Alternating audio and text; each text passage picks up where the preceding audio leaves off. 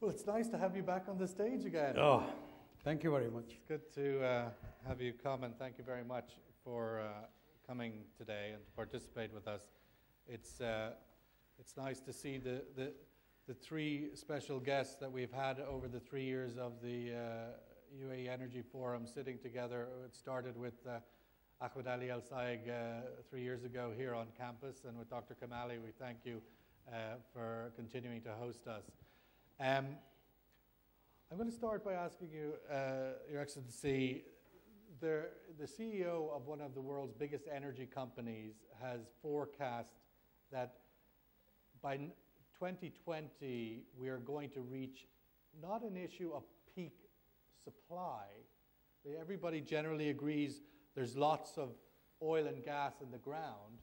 As Diala pointed out at the top of her introduction, 3 trillion barrels of heavy oil, but only 15% of it accessible with current technology. But the CEO of one of the world's top energy companies has said he expects a peak oil production, not a peak oil supply issue, but actually peak oil production. The challenge, and he put that at 95 million barrels a day, and the challenge of getting above that due to technology, due to talent shortage, due to wars, politics, whatever, the list is long. What do you think of that view? Well, I think it can be impossible. It can be, because I think we learned from our experience for the last many years that technology sometimes, can give you a solution for a lot of difficult, answers. I mean, if you give, for example, when we planned, to build our terminal in Texas and the Golden Pass, and we invest with our partners there, expecting the time the gas price in USA reach over $17. So it was a very attractive market, and everyone, I remember that time, everyone is running, in USA. I remember every time many American investors, European investors come to see me, and everyone has, a plan in his right hand to show me that he will build a terminal in USA. One day I account how many terminals was planning to build in USA, over 1,000. Everyone wants to build terminal in every part of the USA. At $17. And it was very attractive. So we and our partners, we built a very nice terminal in Golden Pass in Texas. I've been there several times. I visited our terminal. It's a very beautiful terminal. It's one of the largest terminals in USA. But because the time they believe that United States is declining in the natural gas, and they need to import more natural gas. The time, because everyone saying, oh, shale gas is very expensive to develop. Shale gas need a high price to keep it, as economical. But technology was improving very fast in USA, even faster than our expectation. I mean, you told me that one of the biggest CO oil companies saying this and this. The time we and ExxonMobil and ConocoPhillips were that time, who's bigger than ExxonMobil? Who was, QP. And also QB there, and ConocoPhillips there, Total there, everyone there, Shell there, and everyone talking about, oh, America will be the next big market to gas. Just in 3 years, the price of natural gas dropped to below now almost $3.50. And suddenly everyone wake up in a nightmare. And every time they say, what happened? Oh, everyone was telling us that this market will be dominated, this market will be the most attractive market in the world. And now, what happened? Still now, I received a lot of calls. Still, I received a lot of visitors from time to time. Even officially, I left my job as Minister of Energy, but still, I am. I cannot leave myself. I'm Your still baby. I'm still in the energy world. I am part of it. How big of a threat do you think? Yeah, but let me Yep, to keep continue going. this. You know, I still, receiving call. You know what happened? They're talking to me to export LNG from US. And they want now to convert this terminal, Cheniere, the Golden Pass, to export LNG. You know, they built for import LNG. And now the thing is the best way, because you cannot leave this terminal is empty and just is not a part of the tourist. Somebody take you to Texas and say, this is the Golden Pass. Please see it. Once upon a Or time. Cheniere, or all this, all now, all the terminals is out of business. Now they're to develop new ideas. And if somebody told you 5 years ago or 6 years ago that America maybe export LNG, no one will believe it. It's considered, because you see, I will advise you something, free of charge. I will not send my bills to you as any consultancy, because consultancy business is very attracting, because every time I ask for a minister who left energy or chairman or CEOs of any oil companies, what you will do? Consultancy. So it's becoming, somebody asked me the same question, and I said, not consultancy. I think this is not, is a good business. But I will give you free advice. Don't believe forecaster. But what if they're one of the world's biggest energy companies? Whatever who told you. Take my advice. I spent almost 40 years in the energy sector. Every time I received an advice, or even a consultancy, or even a report, even from oil companies, national oil, all this forecaster, they will come. Yeah, this forecaster, they are very nice people. They will come and they will give you 20 years, 30 years forecaster. But because they are very smart, because they know, they are very sure, you will not find them after. So ask them what happened, because all of us, we will lift. So the newcomers will come to say, oh, what's the wrong advice? What this guy, did. So I think, take my advice, be carefully. Don't build. Our experience, because I believe now everyone come to me that time to talk about 20 years planning or 15 years. We're talking now about 5 I years, said, 10 years. please leave it in the other table. Let's to talk about next year. Because, whatever you're trying, to plan, whatever you can, if somebody give me advice at that time, true forecast, but no one has the true forecast. No one will build these terminals in USA. No one will spend, several $1 billion, to build this terminal, and just in 2 years only, we wake up, another forecast came. Sorry, sir, the terminal Forecast has changed. And I said, well, what happened? He said, shale gas, technology. I said, but shale gas there, many years. Why? Everyone was talking that shale gas has no future. Shale gas is very expensive to develop. Shale gas cannot compete natural gas or LNG or so, we thought.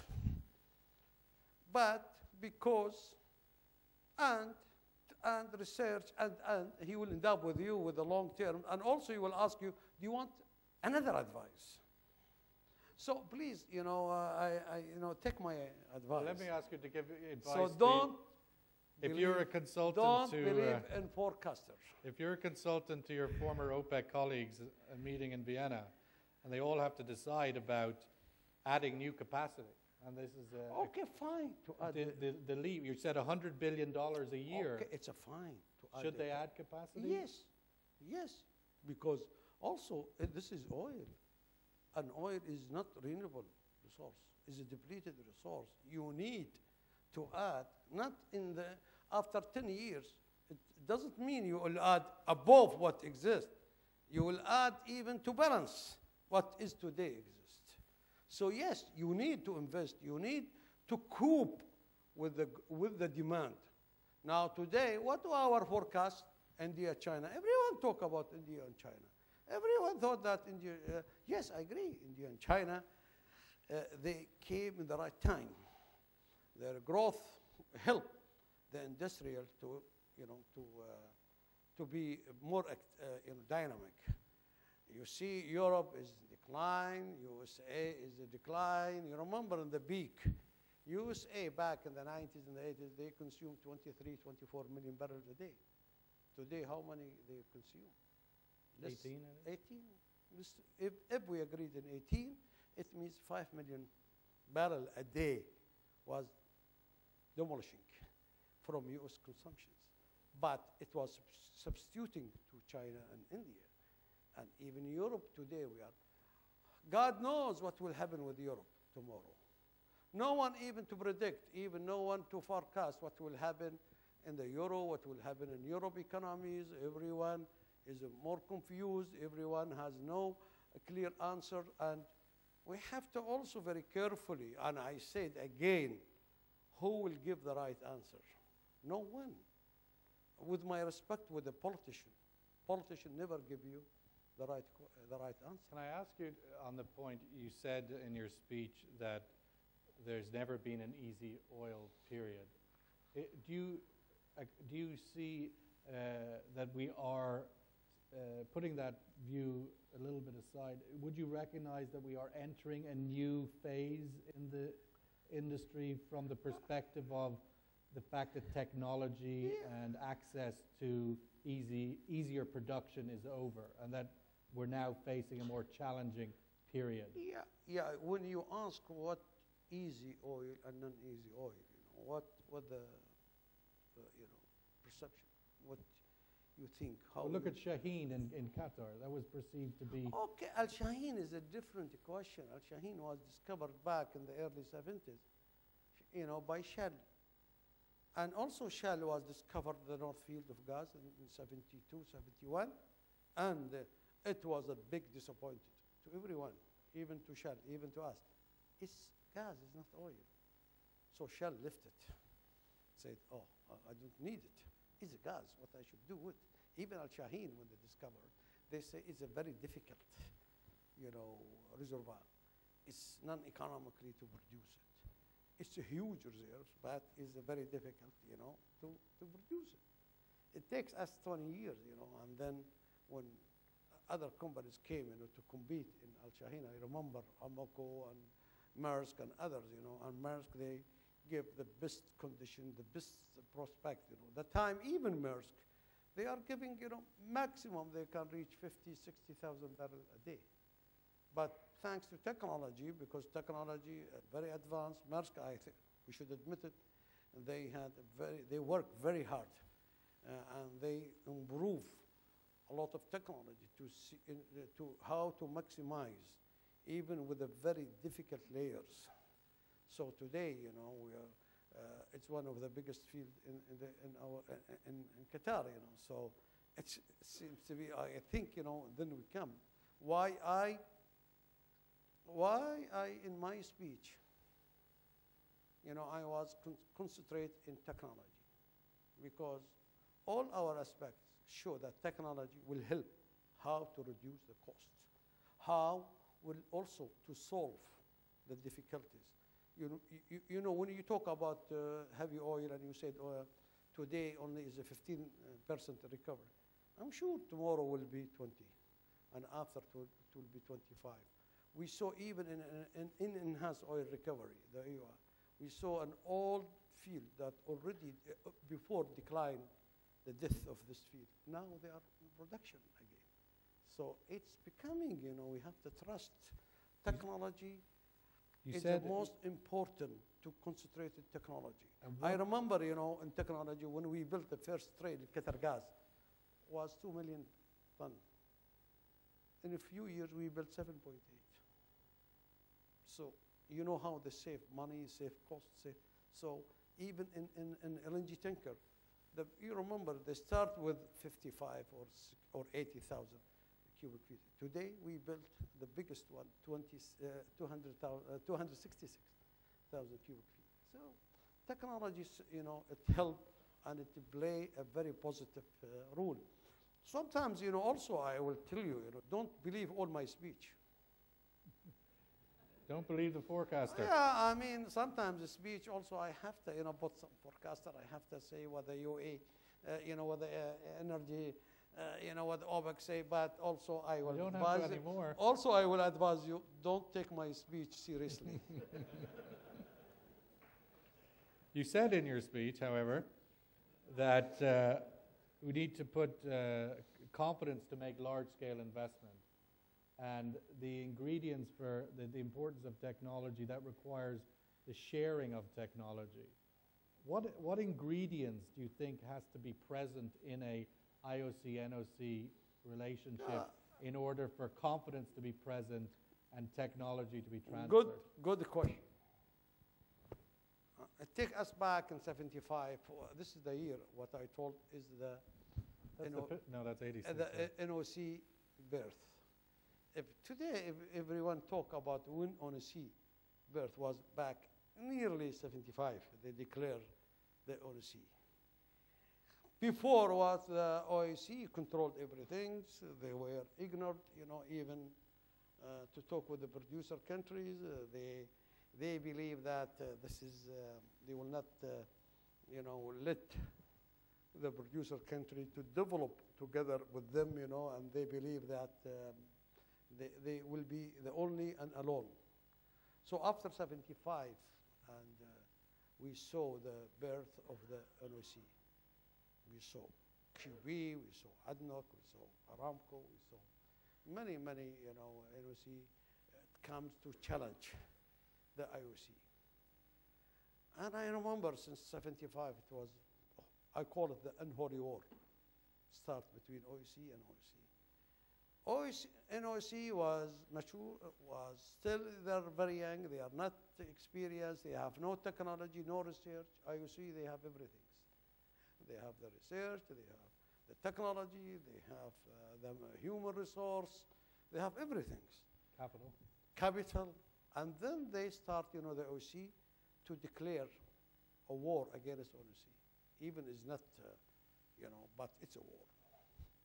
And I remember, many times, they threaten you, they never give you any technical support, they will not, it was, saying, pushing you to show you how you are weak and how you should come to us. Surrendering, not even, and it takes, this war takes us about more than 20 years. 20 years, it was a very, very difficult. Even NOC and OIC cannot even talk to each other. It was so, I remember if you met with any OIC, it means, oh, be careful. Oh, they are the main enemy. They are coming to destroy you. But I think, the best conclusion after 20 years, everyone knows, even OIC and OIC, no one can eliminate the other. No one can beat the other. And this is a very, what the expressions say, if you don't beat me, join me. So finally, start the OIC and OIC, to sit, to talk, to exchange point of view, and OIC is change their attitude. And I think they change their attitude because they change the old minders, they change the old guards of the OIC. The new generation of the OIC, they're becoming more open. They know they are better than the old guards. The old guards, they learn, all the days how they are. No one can, intervention, how they break the NOC, because psychologically they become their mind to eliminate NOC. But I think the change of the new era, the newcomers, the new COs in the OIC,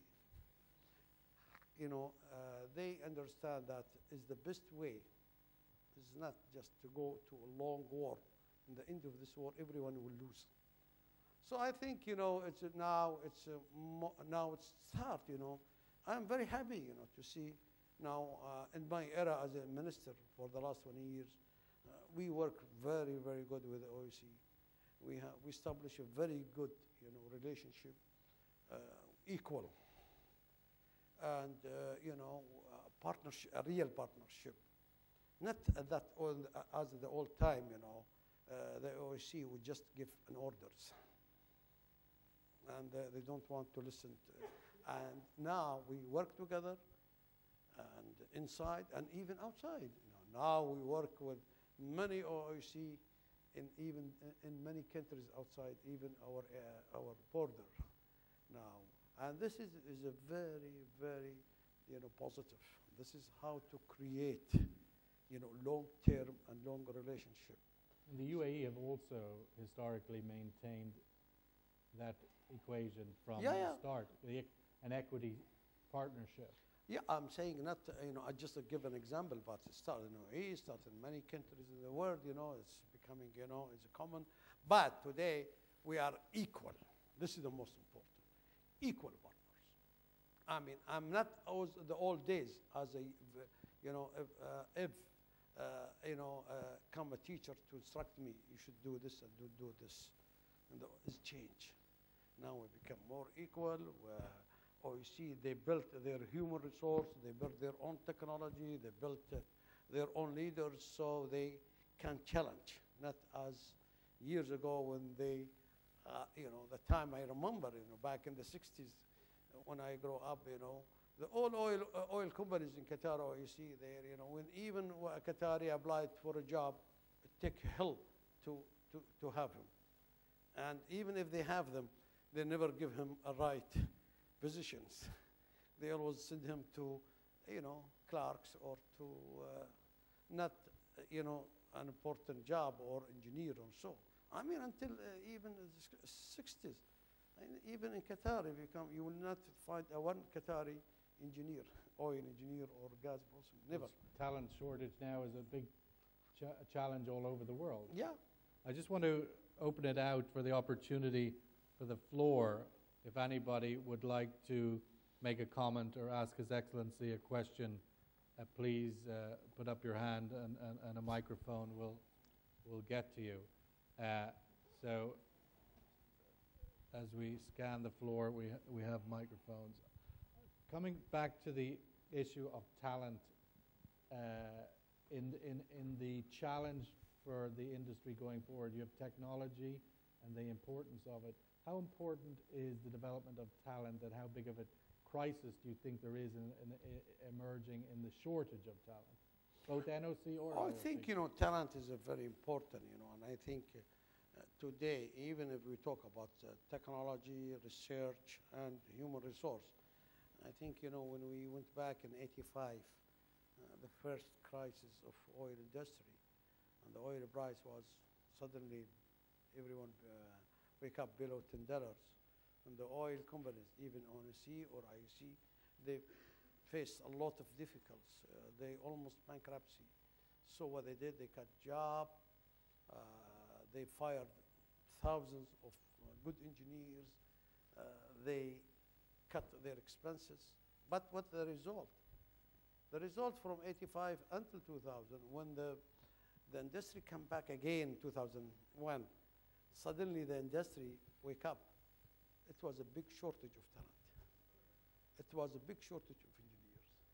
Because from '85, many young top-notch students graduate from high school, they stopped not to go to engineer department because they would, there's no future. What is the future? Go to IT. Is the flourishing. Go to finance. The banks, they need you. So you remember in the early 90s, everyone was talking about IT.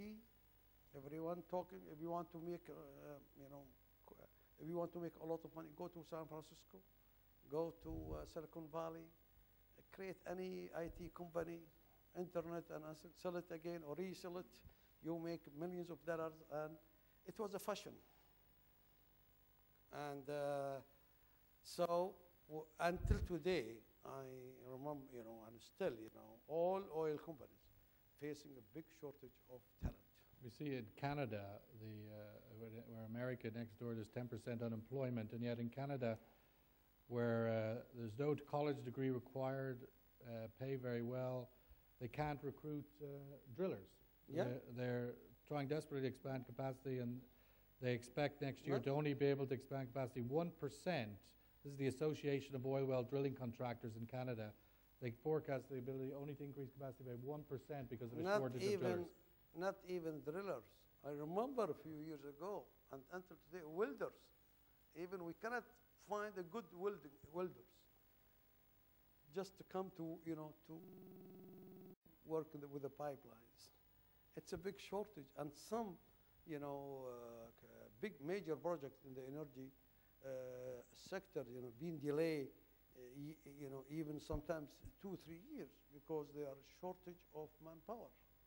Because the manpower today is very difficult to find it, because now if you want to build again, it takes you years. Well, the same thing happened in 2008. A lot of layoffs after the price collapse. Yes. Again.